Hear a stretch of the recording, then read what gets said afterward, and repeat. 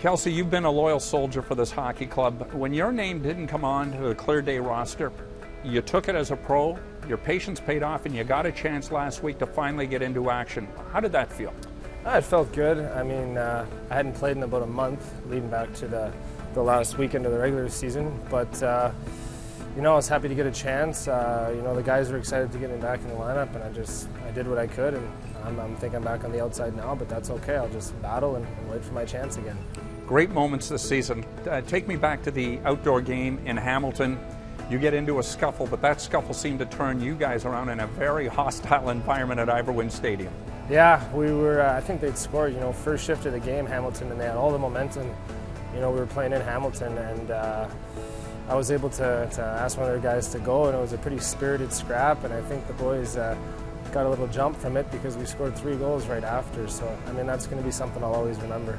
You've been around this league for a little while, big hero up in Milwaukee. What do you see in this team that tells you that perhaps they've got what it's going to take to go the next round and perhaps the distance? I just think we're so deep. You know, we got the best thing that was said was we got a 21 goal scorer playing on the fourth line at the start of the playoffs. You know, he's out there running around and sacrificing his body, playing a fourth line role, and I'm talking about Greg Scott, obviously. So just to show you that, we got a 20 goal scorer on the fourth line to start the playoffs. It shows how deep we are, and of course we got great goaltending and good D as well.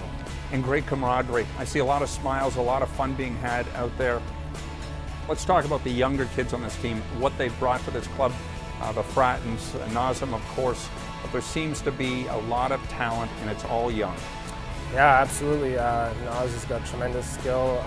Frats is such a powerful skater, and he's got an unbelievable shot, one of the best I've ever seen.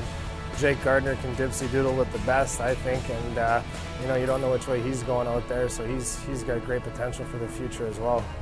You grew up in Long Lac, Ontario, and geographically, it's a good ways north of Sault Ste. Marie before your family moved to the Soo.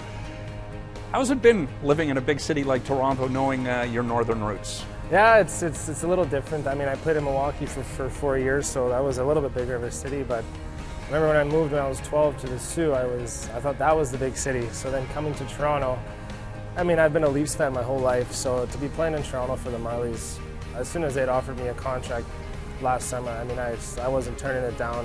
Like I said, I've been a diehard Leafs fan my whole life, so I was actually honored to be coming here. So many hockey players have come out of Sault Ste. Marie. Did any of those become your role models as you were a young man growing up playing Pee Wee hockey when you moved to the Soo? Out of the Soo, geez, I mean, I like Marty Turco. He's had some tough goals lately, but he's worked so hard his whole career, and he's done well for himself. He's made a decent living, so I've kind of watched him work. You know, in the summer times when we start our pro skates leading into the seasons, his work ethic, you know, just kind of followed what he did. And there's another guy named Jeremy Stevenson. He's worked his butt off for so many years. You know, he doesn't have much talent, and he played in the National Hockey League 5-6 years, and I know the only way he got there was through hard work.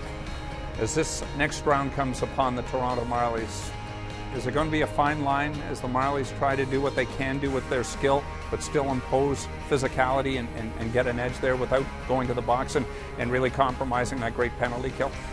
Yeah, I mean, both teams are pretty well balanced next round. We got some high-powered offense on our team, so does Oklahoma City.